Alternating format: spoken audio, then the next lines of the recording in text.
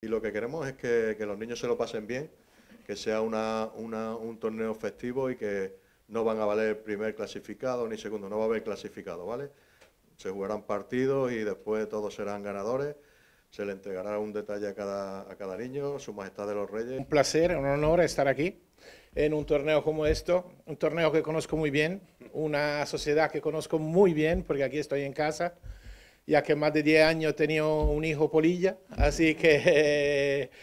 conozco muy bien el torneo, siempre he estado entre los que aportaban los juguetes, este año seguiremos aportando porque nada, a pesar que mi hijo ya no juega, pero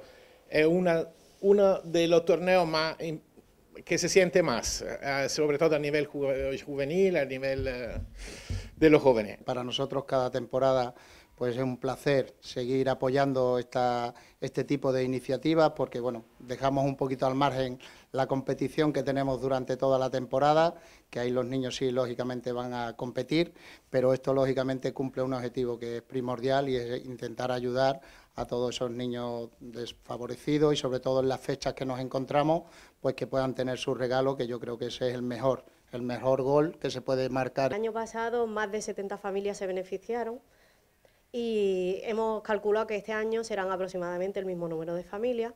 y estamos encantados de que colaboréis con nosotros y para mantener así la ilusión de los niños, que todos los niños tengan un regalo al menos. Estamos encantadísimas y orgullosas de un año más poder colaborar con esta